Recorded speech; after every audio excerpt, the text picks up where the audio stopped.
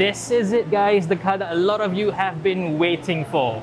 The brand new, all new 2022 Perodua Alza.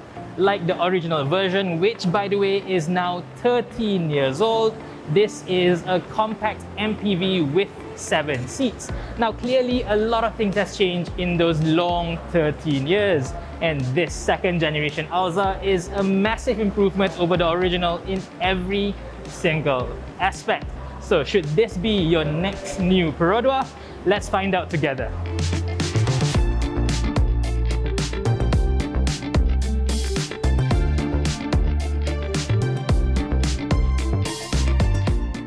The original Alza was a huge success for Perodua, with almost 400,000 units sold since 2009.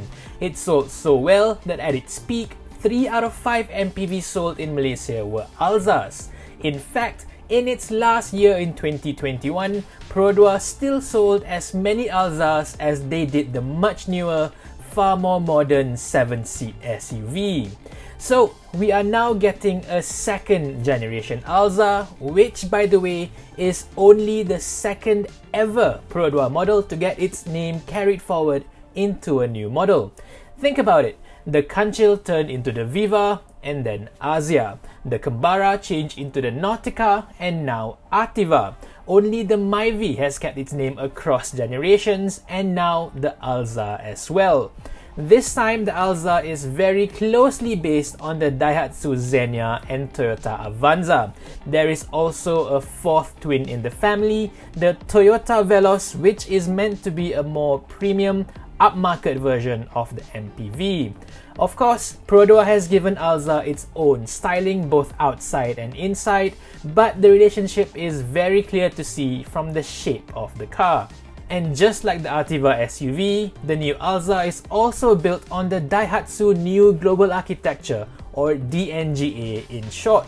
At the front, the LED headlamps are exactly the same as the Avanza and Xenia, but what differentiates it is the very large and bold grille with a chrome bar down the center carrying the Perodua logo. The bumper houses the LED fog lamps, though unfortunately there's no LED daytime running lights for the new Alza.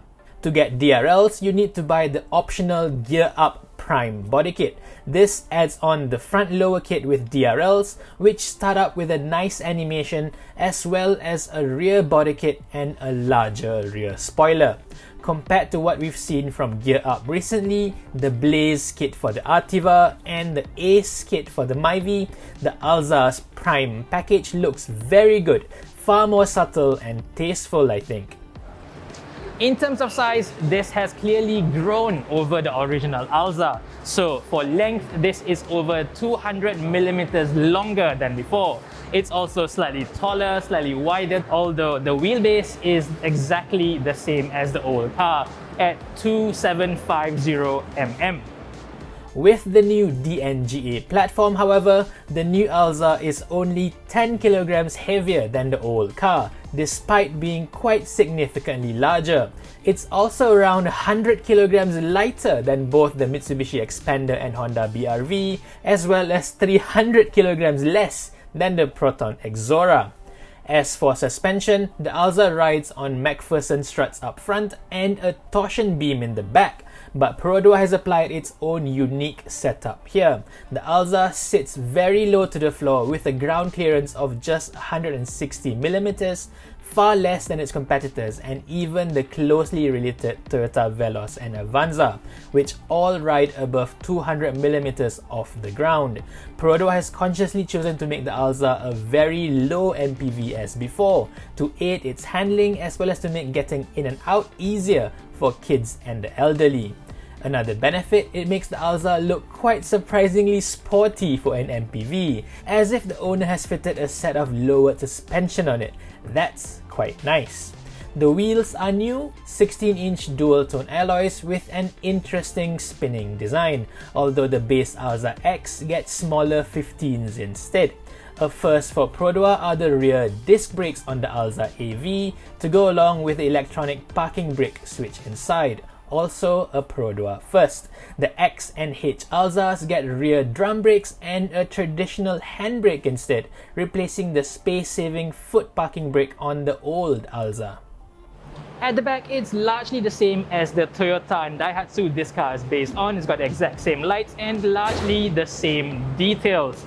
But the taillights are quite interesting because it's all LED for the very first time for a Perodua, right down to the turn signals and the reverse lights.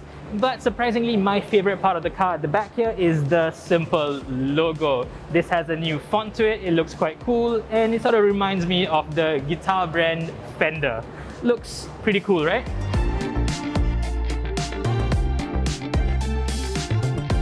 Inside, I think the interior looks pretty decent. It does have quite a few nice design touches like this chrome ring around the center vent.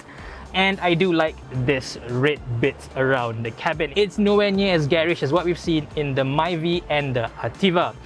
On the other hand, however, this center console looks a little bit too empty, a little bit too plain, too flat. It's almost as if the designers just completely ran out of ideas of what to put there. As you can see, the entire aircon controls are taken directly off the Ativa and simply grafted onto this plain black plastic. It just looks so out of place. One more major complaint I have is the steering adjustment. Again, for a brand new Perodua in 2022, we still don't have any telescopic adjustment for the steering wheel. I just don't understand it. Why Perodua? The rest of the cabin is quite similar to the Ativa. The 7-inch instrument display and digital speedometer is the same, as are the buttons on the steering wheel as well as the gear lever. New for the Alza is the camera button, as it gets Perodua's very first 360-degree camera system. First impressions, it looks quite low res, and the 4 camera feeds are separated by black borders instead of being stitched together. But hey, it's better than nothing. The 9-inch center screen itself is quite interesting. On the AV, it gets a new interface, but what's more important is the small logo at the bottom. That's right, the new Alza comes with Android Auto, another first for Perodua. Apple CarPlay is not available unfortunately, although most head units we've seen usually have both connections, not just one. Perhaps CarPlay will be added as an update later on. The plain center console aside, the Alza's cabin is quite stylish. The dark red, almost brown inserts give it a bit of a premium look, as do the diamond cut details on the door cards and the quilted stitching on the part fabric, part leather seats. If you want full leather upholstery, you can get the gear up leather seat cover, which again look and feel quite good too. The red highlights and diamond stitching details give it a bit of a Lexus vibe. Cool stuff. Another interesting bit is that the Alza will come standard with an RFID sticker for toll payments. This replaces the built-in smart tags like in the Myvi and is not only a first for Perodua, but for any brands in Malaysia as well. The rear is perhaps the Alza's strongest aspect. Entry is extremely easy as the step up into the cabin is not too high thanks to the low suspension. The rear doors open up real wide as well. Once inside, you get very good legroom, 90mm more than the old version despite having the same wheelbase. Here you can slide the seats backwards or forwards to balance legroom with the last row and recline the backrest as you wish. Paired together with another Perodua first, the top-mounted rear aircon vents with blower control, and this becomes an excellent car for a small family. You can slide the seats all the way back to get a huge amount of space, fold the center armrest down for extra comfort, use the 2 Isofix anchors to fit child seats easily, and push the last row seats down flat into the floor for a huge boot. This Alza, I think, can be a substantial upgrade for current Myvi owners looking for a bigger car.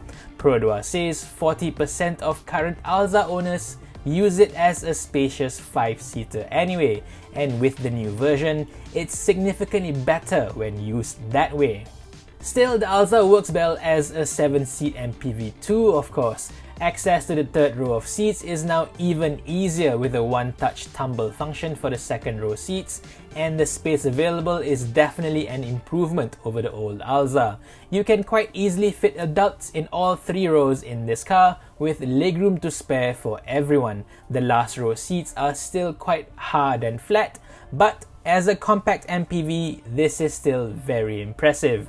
Boot space has been much improved as well. With all seats up, there's actually some usable space left now with 137 litres compared to just 83 in the old car. Fold the third row down and you get 498 litres of space, up from just 348 litres from before. There's even a handy underfloor storage for you to use, so overall this car's usability and practicality is top notch. And in case you're wondering, the spare tyre is mounted under the car and it's a full-size spare for all variants.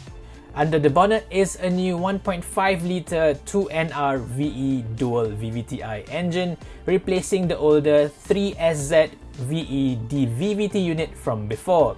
This is now a Euro 4 engine, up from Euro 3 of the old Alza, and it has very slightly higher output numbers compared to the same engine in the Myvi and Arus. The Alza now has 106 PS and 138 Nm of torque, which is 3 PS and 1 Nm more than before. Together with the new dual mode CVT or D-CVT as already used in the latest Myvi and Ativa, Perodua says the new Alza can now do as much as 22 km per litre on Malaysian roads. With that as an average, Perodua claims you can drive it from KL to Penang on less than 40 ringgit worth of fuel. Helping that is a new Eco driving mode, selectable via a drive button on the steering wheel. The Alza now has 3 drive modes to choose from: Eco, Normal and Power. As for safety, the new Alza has it all covered. 6 airbags are fitted as standard across the board, as is Advanced Safety Assist or ASA 3.0.